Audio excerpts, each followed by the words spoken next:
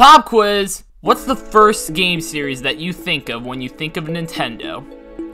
The correct answer is Chibi Robo. Anywho, the Legend of Zelda series is a close second for Nintendo in critical and commercial success. It's one of the original Nintendo series that's still kicking to this day. Millions of old and new Nintendo fans love the series for its creative worlds, mind-bending dungeons, and likable companion characters.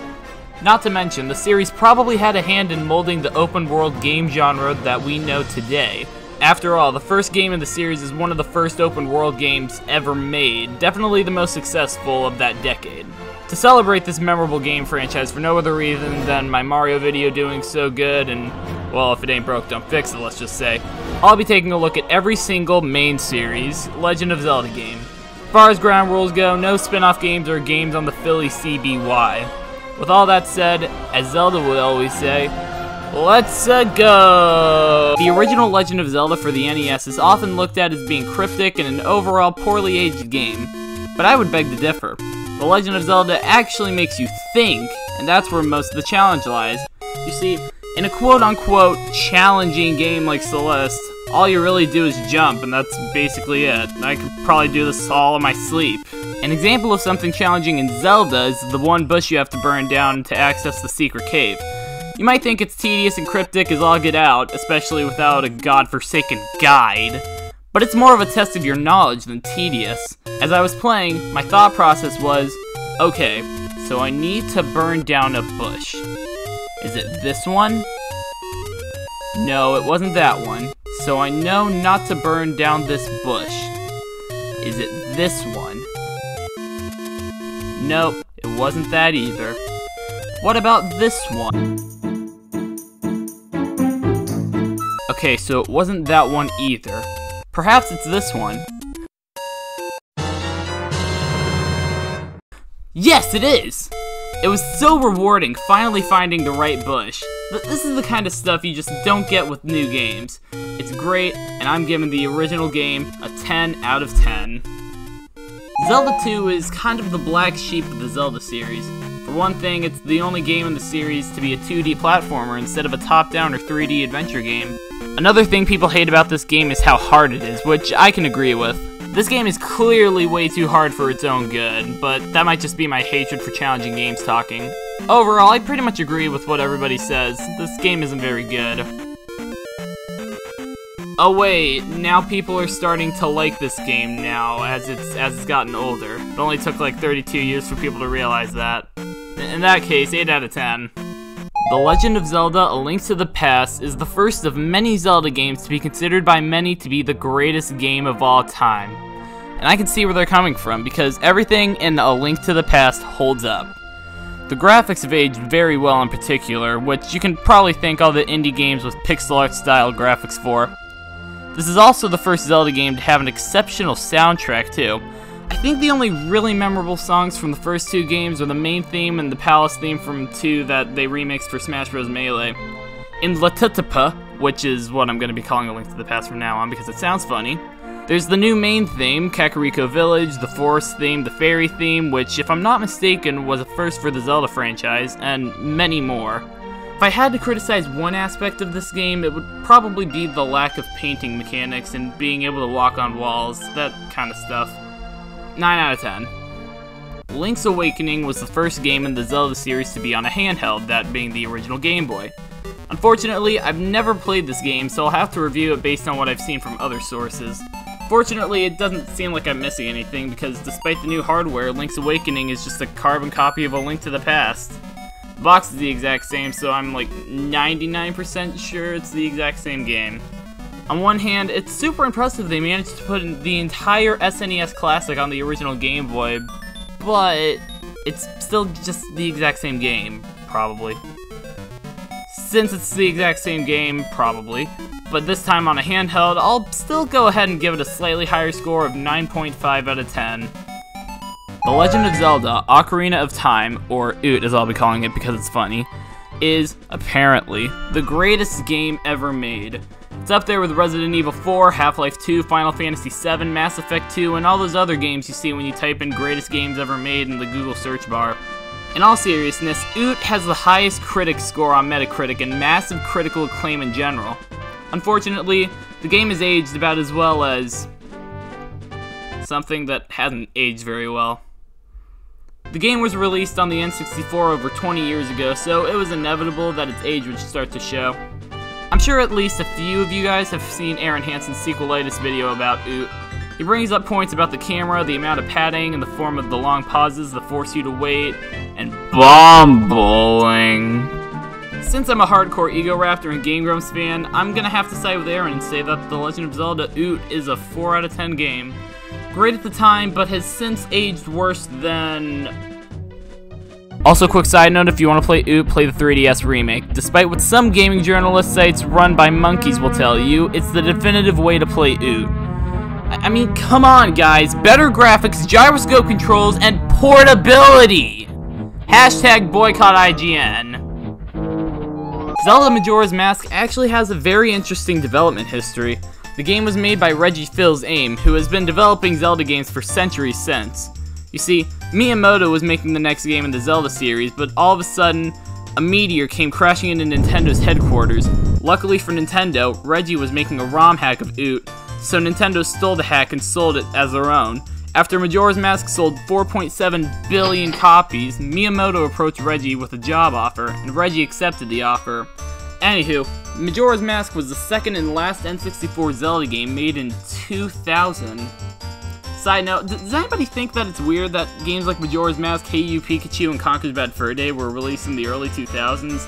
It's like, when I think of gaming in the 2000s, I think of the PS2, PS3, Xbox, GameCube, Wii, DS, Tony Hawk, Smash Bros, Halo, Pokemon, SpongeBob, Pixar, My Chemical Romance, Green Day, and Nintendogs. Not necessarily the N64. Anyway, despite the 2-year gap between the last two games, Majora's Mask has the same problems as Oot, most likely because of the engine. However, I will say that I like the gameplay concepts, the masks, and the darker story. I mean, I listen to My Chemical Romance, so I'm basically emo, which means I was gonna like the Majora's Mask story better to begin with, but it's still pretty good. Considering all the changes they made, I'll go ahead and give Majora's Mask a 6 out of 10. The Legend of Zelda, Oracle of Ages / Seasons are games for the Game Boy Color, and I haven't played them. The reason is because I actually don't have any friends to play with. There, I said it. I'm a loser, and I don't actually have any friends. What else do you want me to say? Anyway, for those unaware, the developers at Capcom, as strange as that might sound, took a page out of Game Freak's book and made 2 games that play the same for maximum profit. Unfortunately, I couldn't play these games on account of not having any friends and not wanting to play the same game twice. So, I guess if I want to rate this game, I'll have to resort to Wheel Decide.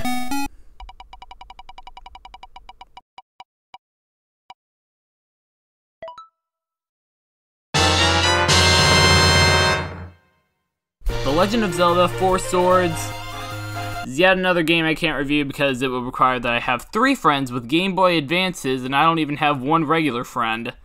That being said...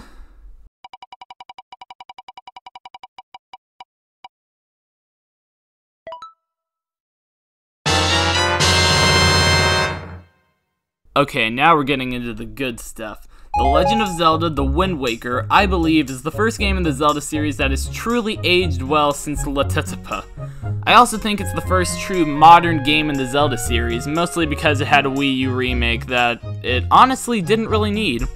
Anyway, to start the review, these graphics are amazing! I know way back when, people either liked or really disliked the graphical style, considering what was shown at Space World 2000, before The Wind Waker was ever announced, looked nothing like the finished product. Personally, I think the Weed Whacker has the best graphical style in the series. I don't really understand why people would prefer more realistic graphics. I mean, why would I want to look at trees in Minecraft when I could just go outside and find some trees IRL? They're basically the same thing. Anywho, I think everyone's warmed up to the cel-shaded graphics of the Weed Whacker, mostly because the crybabies that demanded a more edgy-looking Zelda game got what they wanted a few years later. Moving away from the graphics, this is your pretty standard Zelda adventure, but this time with a heavy emphasis on sailing the ocean.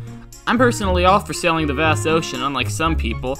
I know that said some people think it's boring, but I don't think the trips are that long. You can get a faster sail in the HD remake, and there are more things that you can do on the ocean than just sail, like treasure hunting and filling out the map by feeding this fish guy. Not to mention, sailing on the ocean blue on your way to your next dungeon in your quest to save the princess just emphasizes the sense of adventure. Yeah! If I did have to complain about one thing, it would probably be the water itself. I like exploring on the water, I just don't like the water. For that reason, I'm gonna give The Legend of Zelda The Weed Whacker a 7.8 out of 10. Okay, so you expect me to have a GBA and a copy of the game, which is fair enough, sure, most games are like that. But also 3 friends with 3 GBAs and a GameCube. That's funny.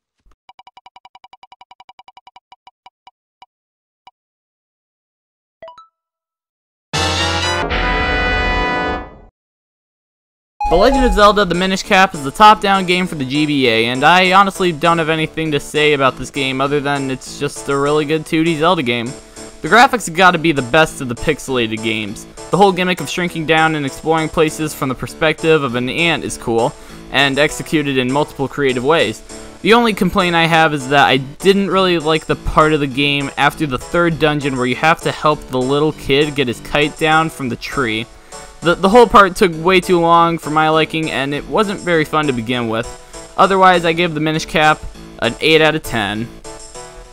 Twilight Princess, the Wii version because it was the best version of the game and I haven't played the Wii U version, was the game that finally satisfied all the emo freaks that wanted an edgy Zelda game. And that's not even a joke. The graphics and story make me feel like I'm trapped at a Hot Topic at night while the mall is closed. And, okay, for those of you that don't know what malls are, they were these places that you would go to shop, and there were multiple stores in the food court. So your mom could go shopping at her favorite stores while you went to GameStop with your friends, and then you could be at the food court for lunch and make it back home in like an hour or two.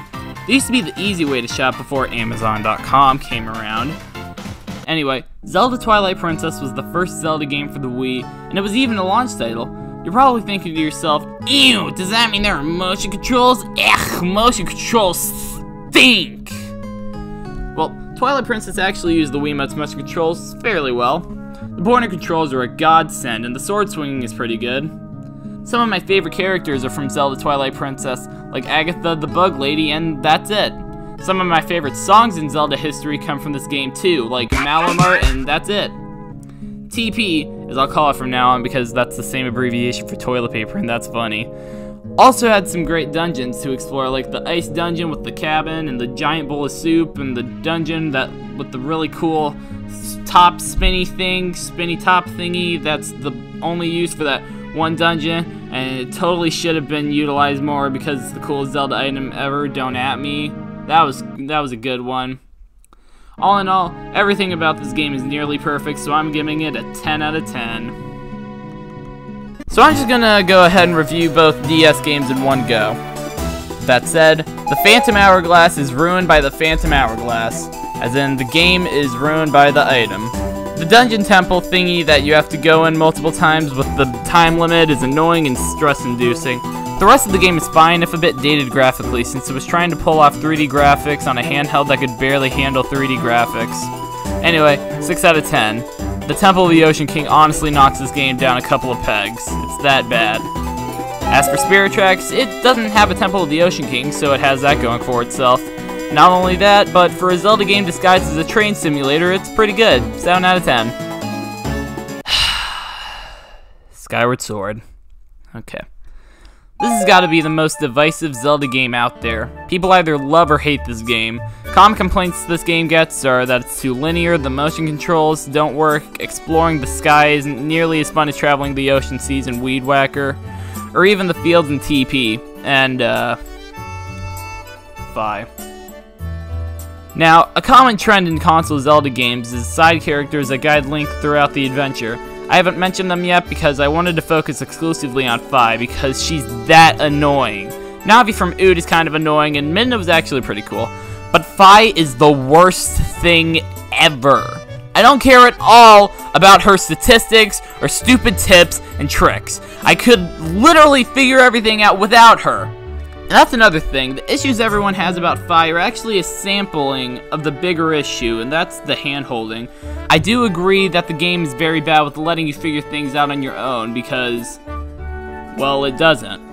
I would also agree that the sky is pretty barren. They might as well have just made a fast travel mechanic in the game, so at least I wouldn't feel like I was wasting my time, with the exceptions of the very few side areas in the sky. The linearity is also a problem to me. I like open world games, and there's so much potential for open world Zelda games, as we've seen before, and even after the release of Skyward Sword, hint hint. Other than all that, I think everything is pretty good.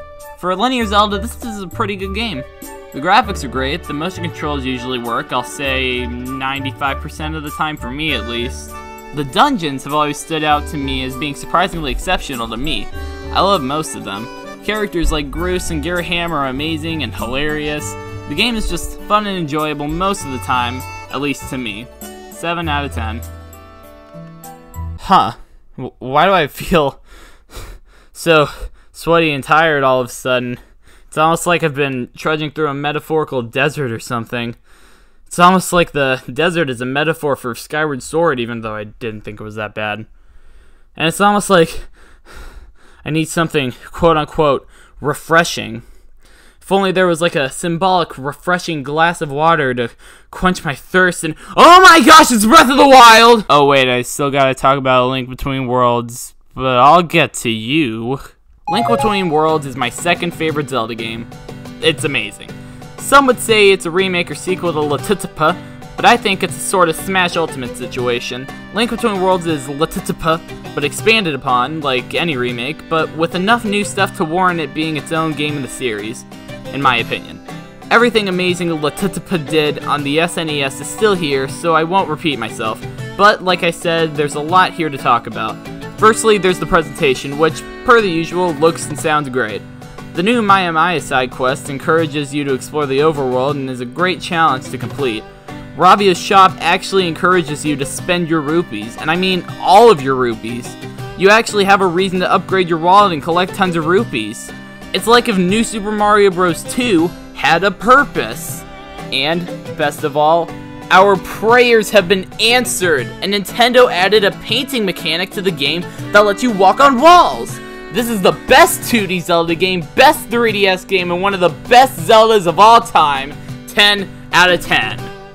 But it doesn't hold a candle to— holy freaking cheese balls! Breath of the Wild is one of the greatest games ever made. I love the world, I love the progression, I love the shrines, I love the guardians.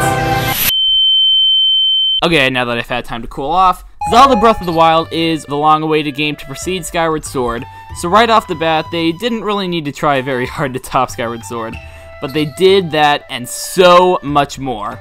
Remember when I said that the original game was the best open-world game for its time? Well, the Sons of Beaches at Nintendo did it again. In a time where open-world games are pretty much the most popular genre of this decade, for the first 6 to 7 years at least, Botwa, which is what I'm going to call Breath of the Wild from now on because it sounds funny, stands out among all of them. There's so much stuff to do and explore. You know how in some games there are invisible walls that block where you can go? Well, you can go literally anywhere in Botwa. The game would probably be really boring if it was just a giant field with nothing to do, but there's so much to do in Botwa! Over 100 shrines, which are basically mini dungeons, 15 towers to climb and reveal the map, which is an idea Ubisoft basically stole from Nintendo, but anyway, and 900 Korok seeds. Side note, PSA, this is my TED Talk or whatever, don't try to get all 900 Korok seeds. You really only need to find like 100 of them to expand your inventory. On top of that, there are side quests, towns, secret chests, guardians. Despite all this praise I'm giving the game, there are a couple of Zelda staples that they tweaked, and most people would say it's for the worse. The more noticeable omission is the lack of traditional items.